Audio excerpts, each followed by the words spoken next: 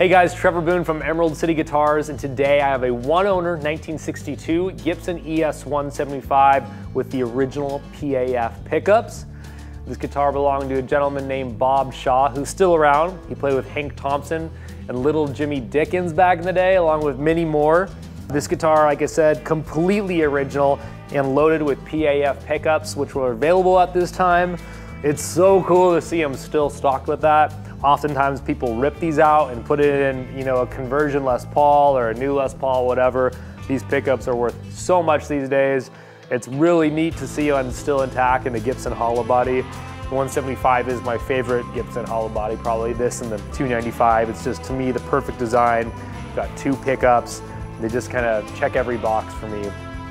Beautiful tobacco sunburst finish, which is just mesmerizing. I love this finish on these guitars. It just gives it kind of a moody vibe. The neck feels great, classic 62, so not as thick as a 59, not super slim like a 60. To me, it's just that perfect medium. We have it strung up with flat wounds. That's how it came, and we just decided to kind of honor how it probably would have been strung up back in the day.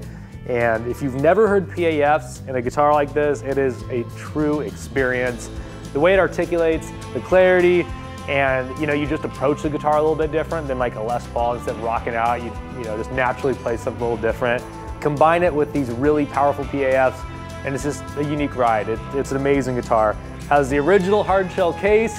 Today we're gonna hand it over to Aaron Hiebert, who's gonna play this 62 ES-175 with PAFs through a Vibrolux. Can't go wrong, let's get to it.